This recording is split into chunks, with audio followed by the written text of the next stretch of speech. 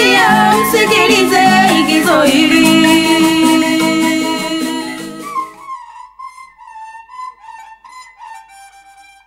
Huu tena ni wakati mwingine wa kusikiliza kwa umakini igizo hili la mwanamke wa Dodoma ya leo linalomhusu Matika. Tulipoishia wiki iliyopita ni hali tete inaozidi kumpa maisha magumu mzee Agwe kwa kuanza kuchezea kichapo na vipigo na kuzomewa. Daktari mwenye wito uliozidi utu anapanga kukutana na wanaafya wenzake ili kuitetea afya ya Chiungo. Mazengo anakutana na Chamtemakuni na kujuta majuto yanayohusu maisha yake. Mpaka sasa kuna ukimya wa juu ya tendo la tohara na ukimya kabisa wa ndoa za kulisiana na zile ndoa za utotoni.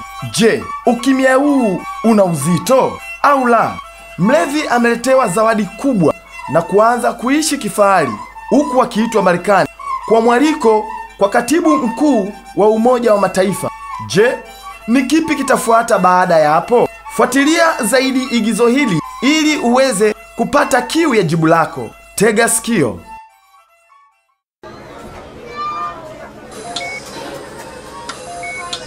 Oh, karibuni ndugu wazalendo wa nchi. Asante dokta. Habari ya asubuhi. Zuri, kaeni kwenye viti hapo. Na taarifa nataka ni wapi? Kwa kule ni dokta. Hey, mke wako yuko wapi? Mlete. Vipi tena? Ngojeni nimtazame. Wenda atakuwa amepata presha ya moyo. Daktari, hao ni mwite mkewe. Mke wake yupo wapi? Yupo mapokezi na kina mama wenzie. Wewe waache tu. Anaonyesha ana presha. Ngoja nikawaite manesi waje wamchukue. Mlevi. Mlevi. Rafiki yangu. Halo. Mlevi. Mlevi. Mlevi. Mlazeni kwenye kitanda, tumpeleke kwenye vipimo zaidi. Kisha tumpeleke mapumziko. Daktari tafadhali. Huyu rafiki yangu yupo hai kweli? Yupo hai. Nenda kanisubiri pale walipo wezio. Sawa daktari. Lakini vipi Chiungo anaendeleaje? Kanisubiri pale. Mme wangu. Mama, tulia. Usio na wasiwasi. Hapa huko hospitali mimi ni dokta, sawa eh? Mume wako yuko vizuri. Nangu amekufa usipige kelele mama. Nangu baba. Shemeji usilie. Mumeo hajafa, amezimia tu. Shemeji usilie tafadhali. Shemeji wangu. Unandanganya. Hapana. Unandanganya shemeji. Tuko hospitali tu. Nangu nakupenda.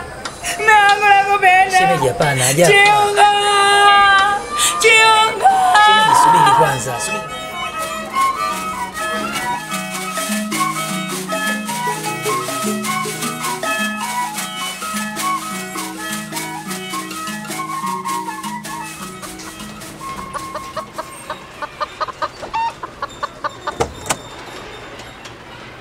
Mama, mbona leo toka ulipoamka umekuwa mtu mwenye mawazo mengi na tabasamu limejificha usoni mwako? Mwanangu, usiku wa leo sikulala kabisa. Ni kwa nini mama? Nilikuwa nafikiria sana kuhusu nguvu zangu nyingi nilizotumia kwa marehemu baba yako kwa kujenga hii nyumba na kununua yale mashamba na mifugo, alafu hii leo naambiwa niviache. Nani kakuambia uviache? Jana ulipokuwa shuleni alikuja shangazi yako akasema ametumwa na familia, ananiambia nirudi kwetu niache kila kitu. Halafu na mimi niende wapi? Niondoke na wewe mwanangu. Nyamaza mama, usilie kabisa. Sasa imefika zamu yao ya kulia. Wao hawapati upawa wala kijiko. Niachie mimi, nitakula nao sahani moja. Wewe ni bado mdogo sana, hutoliweza swala hili. Mama, sheria haina mtoto wala mzee. Mimi nitafuata sheria tu za nchi zilivyoainishwa kuhusu mirathi. Huko ni kusumbuka tu. Kama kweli zipo sheria hizo, mbona kuna wajane wengi na yatima wamepoteza hizo haki zao? Tatizo la wajane wa Dodoma na hao mayatima, hawajui sheria za nchi zinazowatetea na kuwalinda. Polisi ipo, hawaindi. Mahakama zipo, hawaindi. Kwa uoga au kutojua. Kwa hiyo mimi nifanye nini juu ya hili mwanangu? Anzia serikali ya mtaa, kuna baraza la usuluhisho. Usipolizika nenda polisi. Ukiona kuna kona, nenda moja kwa moja mahakamani. Na kama siwezi kuongea huko mahakamani itakuwaje? Waone wanasheria watakusaidia tu. Mwanangu, umenitia nguvu mpya. Hivi wewe unayajuaje haya mambo yote? Mama, shule ndo kila kitu. Haya yote nawapata shule. Mama, elimu ndio ufungua maisha. Ama kweli, ninajuta kwa nini sikusomeshwa mimi.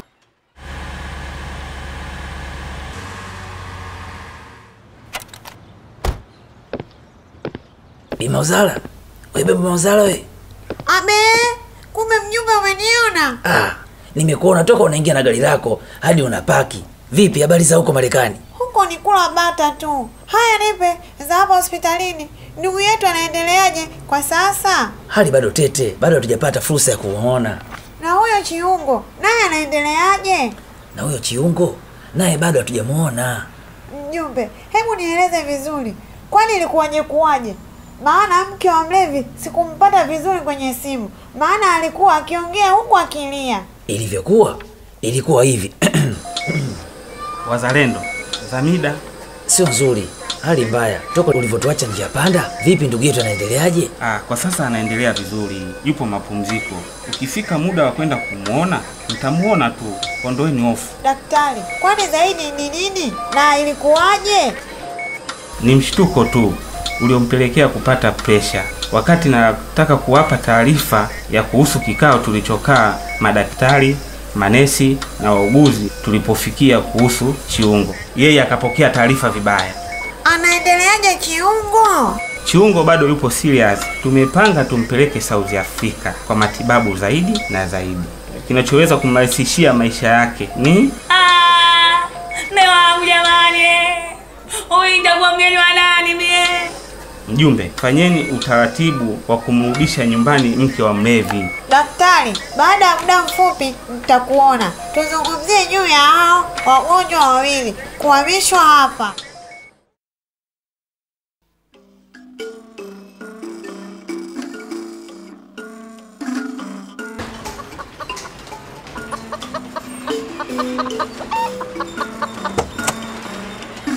Mwenyekiti, wewe ndio unanihujumu.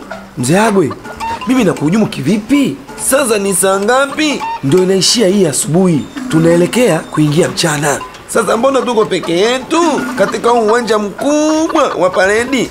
Mbona wananchi hawapo? Mimi nimetoa taarifa kwa kila nyumba kuhusu huu mkutano wako. Tena nimewaeleza na nimewaambia hadi siku kuwa leo na muda kama wa saa hizi wewe utaunguruma hapa asubuhi hii. Au ndo wanaanza kuja sasa?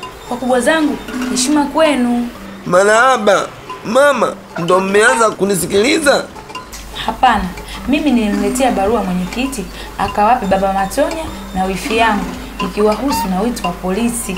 Mama, wale wanawake wenzio na waona toka asubuhi tukiwa hapa wanatupita makundi kwa makundi. Hivi wanaenda wapi? Wale wanamiminika hospitali kwenda kuwaona Chiungo na mlevi. Mbona muendi polisi kumuona Mazengo? Mazengo hana sifa za watu wema, ndo maana tumewasusa wewe na mwanao. Mwenyekiti, umemsikia? Nimemsikia, lakini si nilikuambia usitishe mkutano. Sasa umeyaona? Nimeyaona mengi, kumbe nimetengwa. Mwenyekiti, kwa heri. Mimi nawahi huko hospitali kwenda kuwaona watu muhimu. Mwenyekiti, kwani mimi nimefanya baya lipi? Wao waje? Baya lako lipo njiani linakuja. Litapofika utaliona. Kwa heri na mimi nakuacha. Mwenyekiti, na hata wewe leo hii unaniacha mimi?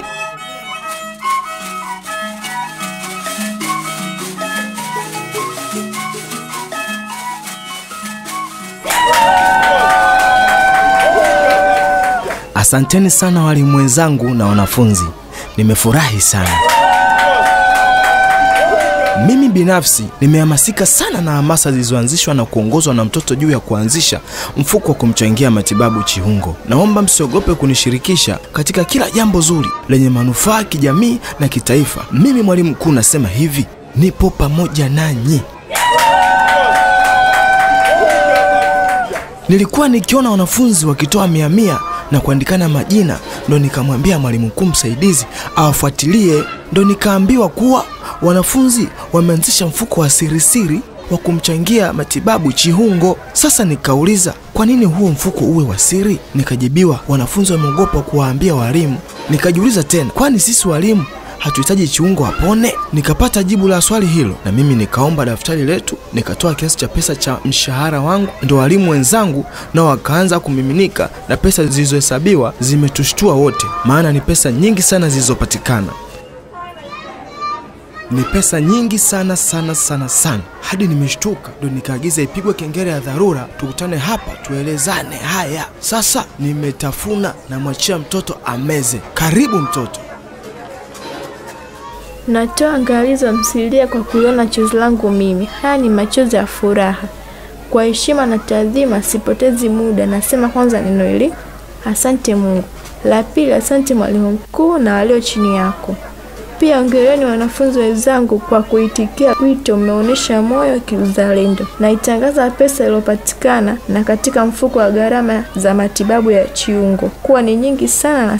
Pesa hizi nyingi zitamtibia Chiungo na zitamsomesha hadi vyuo vikuu. Atajengiwa nyumba Chiungo, itajengwa zahanati ya Chiungo, zitajengwa shule za Chiungo. Niseme nisiseme, nivunje kombe nisivunje?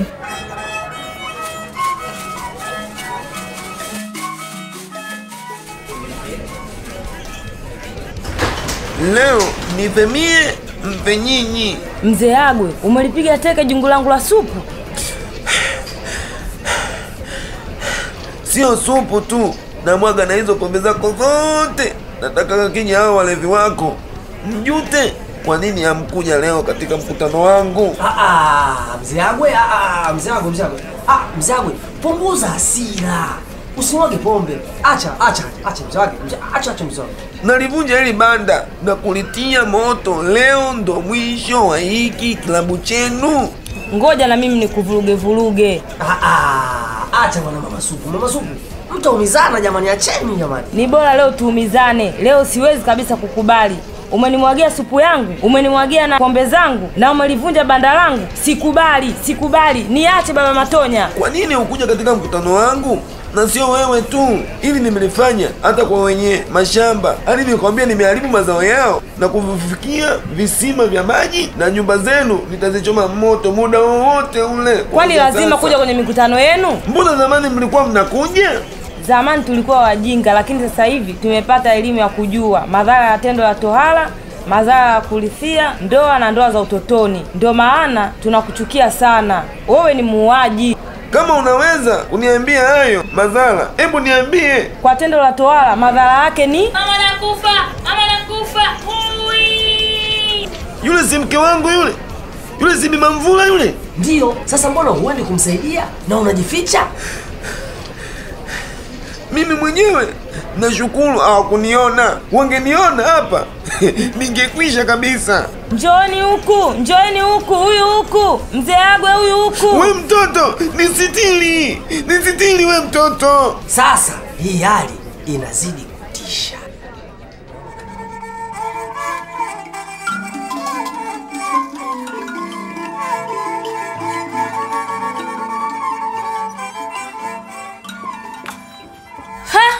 Maskini mwanangu. Sijui anafanya nini pale njia panda. Mama yule anakuja ameniona na ananisikitia tatizo la mama na ambalo wanalo wanawake wengi wa Dodoma, ni waoga wa kudai haki zao za msingi. Haya we mwanaharakati wa ukombozi wa wanawake na watoto wa kike Dodoma, hilo bao la nini? Na unaliweka hapo njia panda kwa sababu gani? Mama, hili sio bao, hili ni bango linalosomeka hivi: historia ya mji wa Dodoma. Neno Dodoma limetokana na neno idodomia. Idodomia ni kuzama kwa ng'ombe mzima ardhini. Tukio hilo lilitokea mnamo miaka ya nyuma, enzi za mababu zetu. Hapo nimeandika ni marufuku kwa mtu yoyote kumzalisha mwanamke, na hakuna mtu bora zidi ya mtu mwingine. Utu wa mwanamke unastahili heshima kubwa. Hapa mwisho nimeandika mambo hayo manne. Moja ni kupinga tendo la tohara, la pili ni kupinga ndoa za utotoni, la tatu kome swala la urithishwaji wa ndoa, na la mwisho ni lazima mtoto wa kike wa Dodoma leo kusoma. Asante sana mwanangu kwa uthubutu wako wa kuonesha moyo wa kujali. Nilikuwa na sijui kuwa binadamu wote kumbe ni sawa na kila mmoja anastahili haki na heshima. Kiukweli nilikuwa sijui mwanangu. Sio wewe tu mama yangu, bali ni wanawake wengi wa Dodoma hawajui haki zao za msingi, na hii walifanyiwa kusudi hili waishi katika maisha ya kiunyonge na utumwa. Zimezagaa taarifa kuwa mfuko wa Chihungo umepata pesa nyingi sana, ni kweli? Ni kweli kabisa. Baada ya mimi kutoa wazo la kuanzisha na kuungwa mkono, wametokea wakubwa kutuunga mkono zaidi. Ni wakubwa gani hao? Niambie mwanangu. Mama, si kila kitu kijue leo hii ili utalijua kesho. Kwa hiyo naenda hospitali kumwona Chihungo. Kumbe shule ni muhimu sana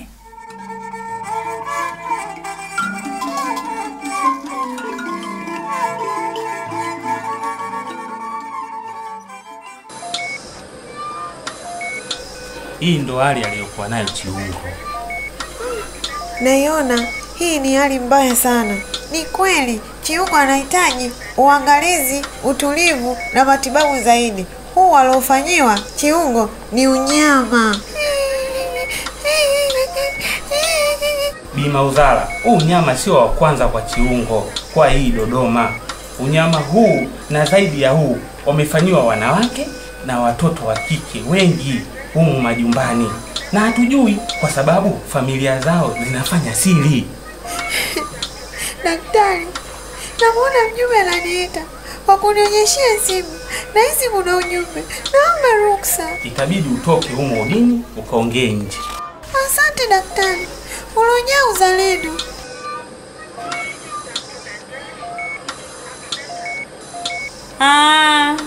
Kwa hiyo ndo mtamhamisha katika hospitali za rufaa ya Chihungo Chihungo itabidi akatibiwe South Africa. Ila mumeo wewe anaendelea vizuri. Asante daktari. Daktari, kwani kuna tofauti gani kati ya hizo hospitali za nje? Kuna tofauti kubwa sana. Unasema? Kuna tofauti kubwa sana. Ni kama zipi? Na kwa nini? Wenzetu wanasomesha sana watoto zao, ndio maana wanakuwa madaktari bingwa. Pia wanajali zaidi haki za kibinadamu. Daktari, ngoja nikamkimbie Bi kumsikiliza Bi Mamvula, maana namuona katika vioo amechangamka na kuongea na simu. Kiukweli hiyo ndo hali ilivyo kwa hapa hospitali Matika. Zimenishtua sana hizi picha ulizonitumia. Naona watu wengi sana hapa hospitalini. Kiukweli ni wengi sana, na mji mzima wa Dodoma upo kimya, umejaa simanzi zaidi. Chihungo na mlevi, kumbe wema ni Avina. Bi Mauzala, nimeandikia Wizara ya Afya barua ya kuomba moja katika mawili, waletwe hao wagonjwa huku Amerika au nilete madaktari na vifaa tiba huko Dodoma. Matika, ushapatiwa jibu? Bado sijajibiwa, ila wakichelewa nitachukua uamuzi wangu na nitaishangaza dunia. Matika, ni uamuzi gani? Hello Matika. We Matika. Halo. Amekata simu. Ni uamuzi gani?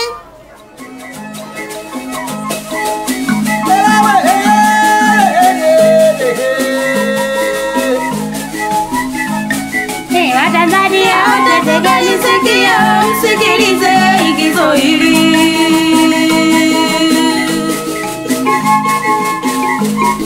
Watanzania wote tegeni sikio, msikilize igizo hili.